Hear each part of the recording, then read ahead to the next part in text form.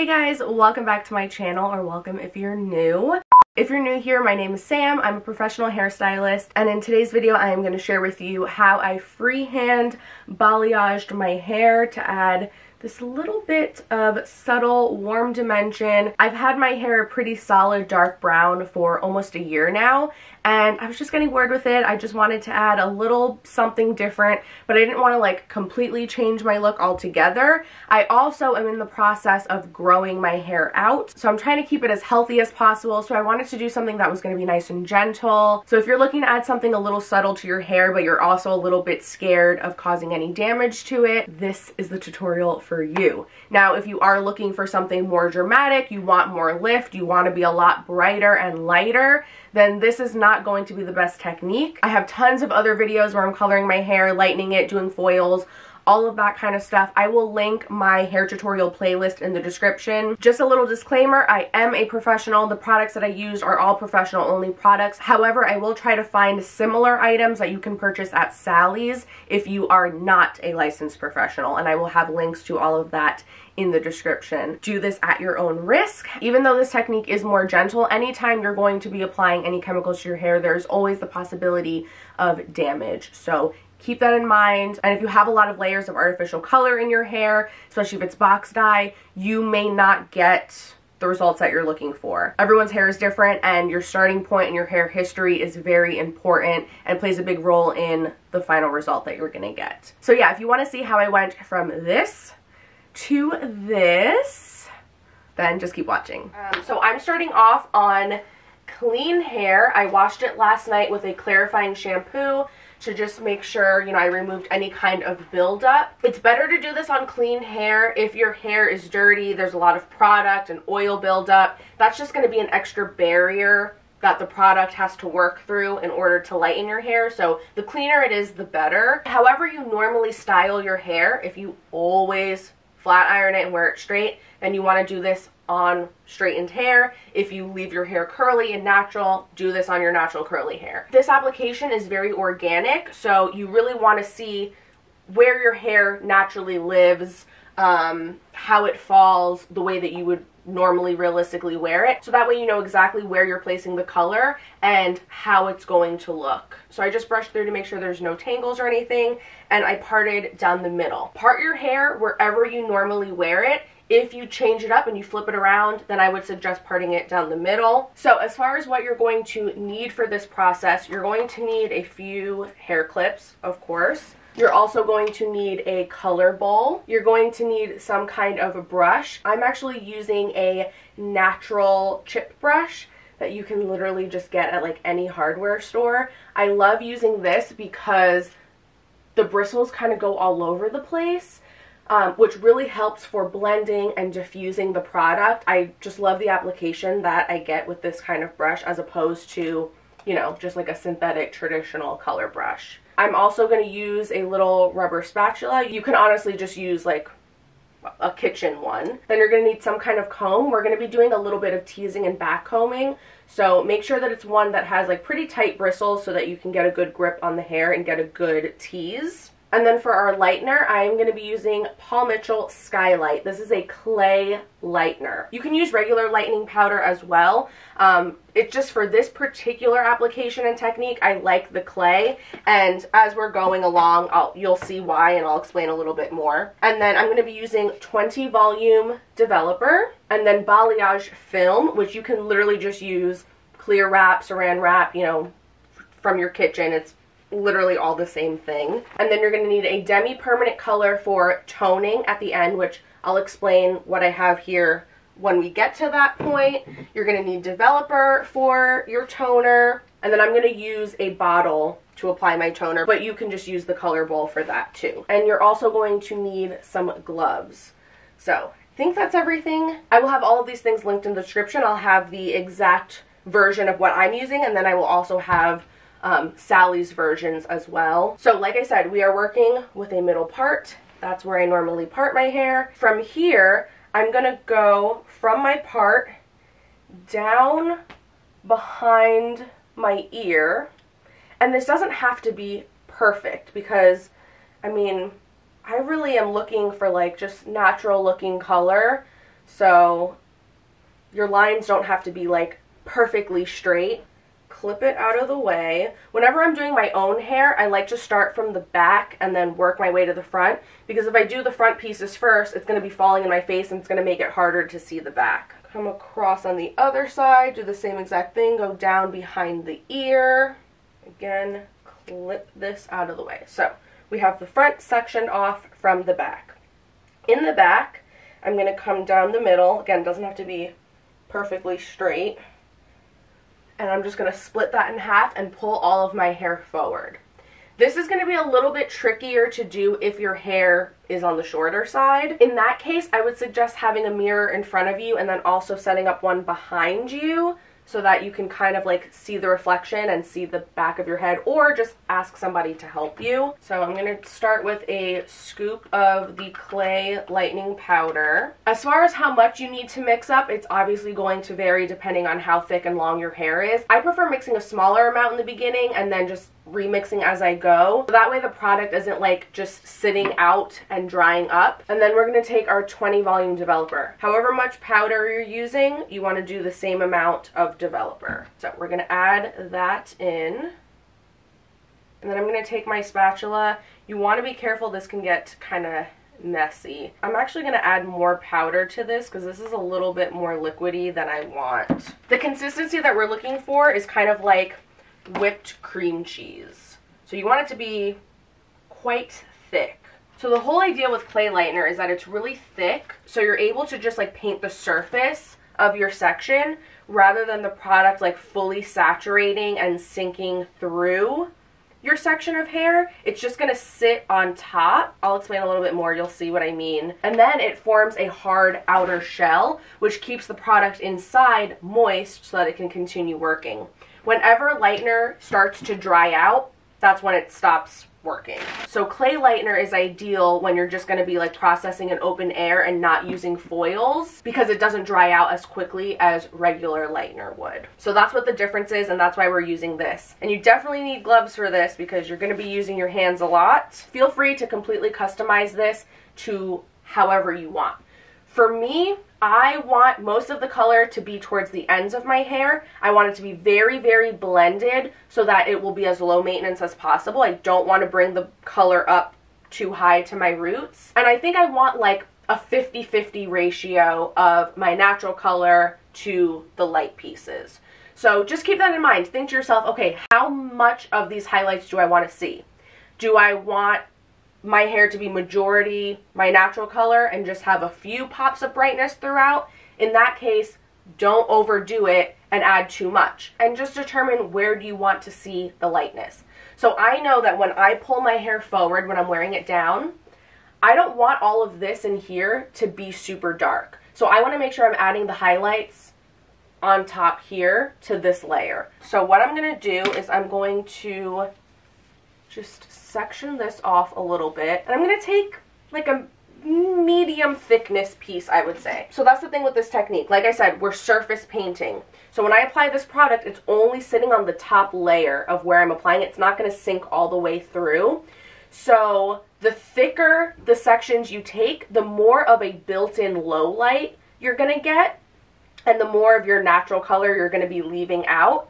So if you want to see more brightness and less of your natural color, then you want to take thinner pieces. I think I'm going to apply the highlights like up on the side here and then down underneath. So that way, again, when I pull it forward, you will see the brightness. And then also think about when you pull your hair up in a ponytail. If I pull it up like this, I want to make sure that I'm seeing a little bit of that brightness underneath there too. First, what I'm going to do is I'm going to tease this piece of hair. So I'm taking my comb, holding this piece pretty taut at the ends, and I'm just going to gently start from the bottom and just comb up to create a tease.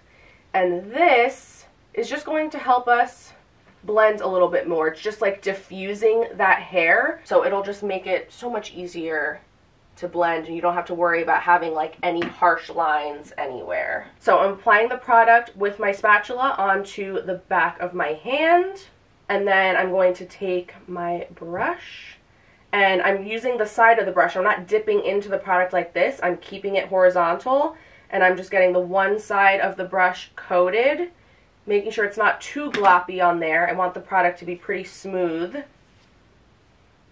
on the brush. And I'm going to start painting.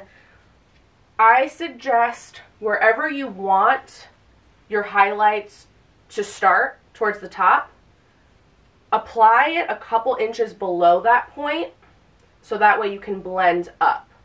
So I'm applying, holding this nice and tight so that the hair isn't like going all over the place. I want to keep good tension so that I have a nice smooth surface to paint on. And then from here, up top, I'm going to just like brush upward.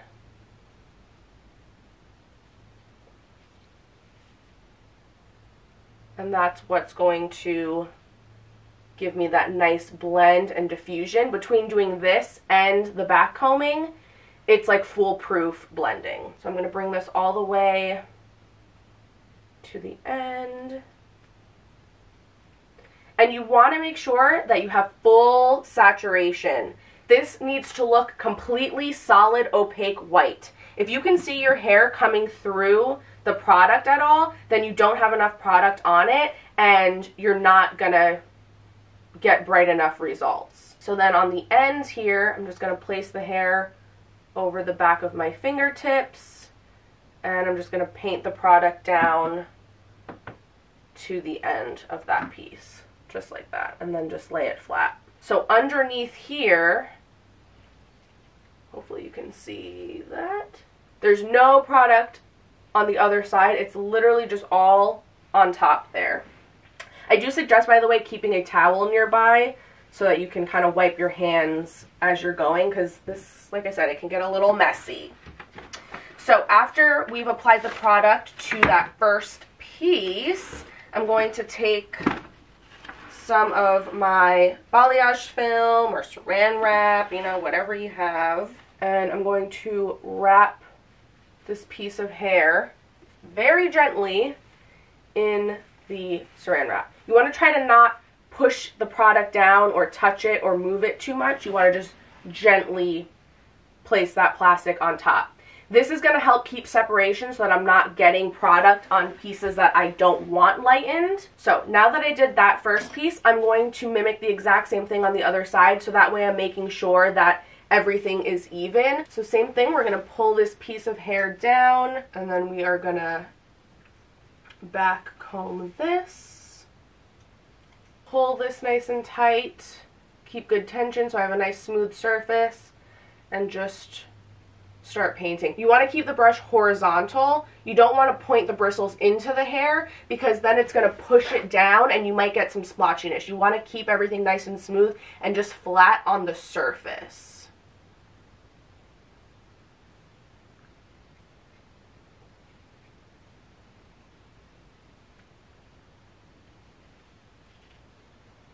So I brushed upward a little bit. Now I'm going to bring this down. And then we're just going to move along and keep doing the same thing, basically. This piece, I think I'm going to paint, like if it's just falling naturally, I want to see some highlights here, but I also want it to be on this side too. So I'm going to just paint like the side here and then the top over here.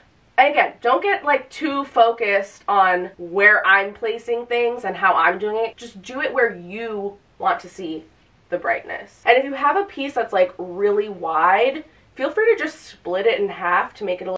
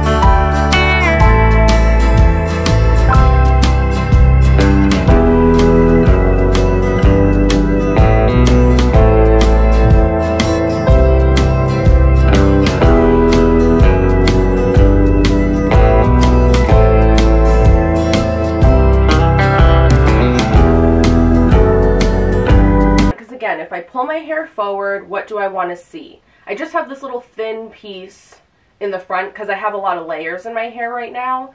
So this piece I think I'm just going to leave as a low light because I don't want it to be too bright on the ends. I don't want it to look like an ombre. So I think I'm just going to leave that. I'll push that back. And then I'm just going to come up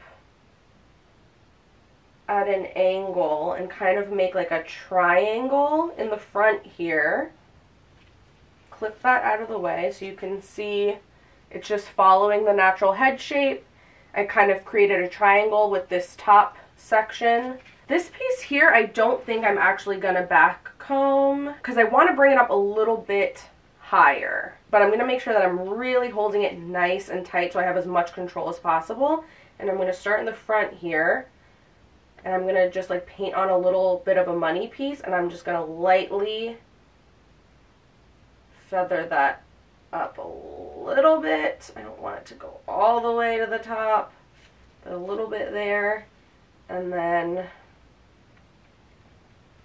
again, I know I've said this a million times already, but it's just wherever you want to see the brightness. That's what's great about this, is literally just going where you place it. And it takes a lot of the guesswork out of it. I find this so much easier than foils, especially when you're doing it on your...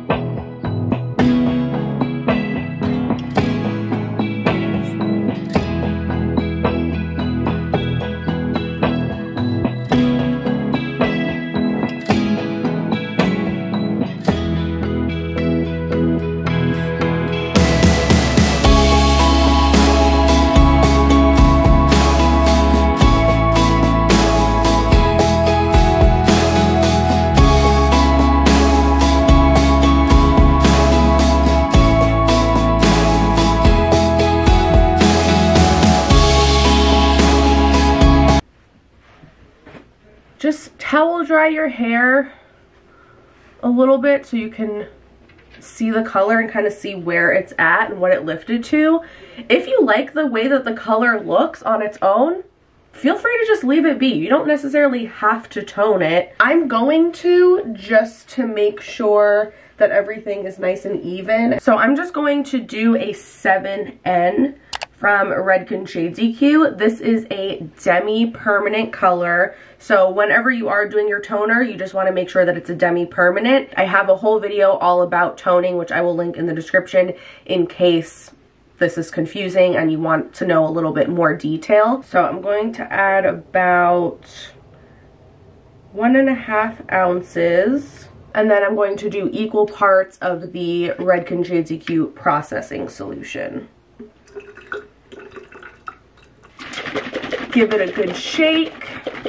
And then I'm just gonna go section by section applying this to my hair. You just want to get the color on there and make sure that you're fully saturating your hair. And this isn't going to do anything to the dark parts of my hair because this is a deposit only color and it's not dark enough or pigmented enough for the dark parts of my hair.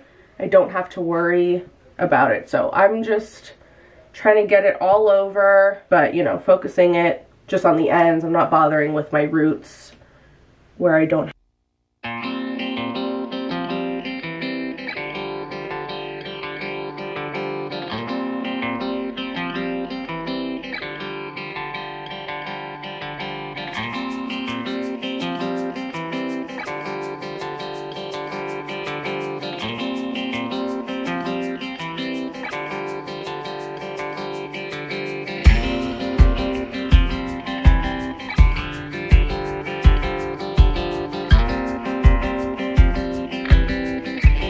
Demi-permanent color. I'm gonna let this process for 20 minutes Then I'm going to hop back in the shower, do just like a little gentle shampoo, condition it, blow dry it style, and then I will show you the final result. So yeah, obviously you already saw my final hair at the beginning of this video, but here's just a little bit of a close-up so you can see the lighter pieces that I have throughout here. And I just love the blend of it so much. There's no harsh lines anywhere. You really can't tell, like it's so gradual how it goes from the dark to the lighter pieces.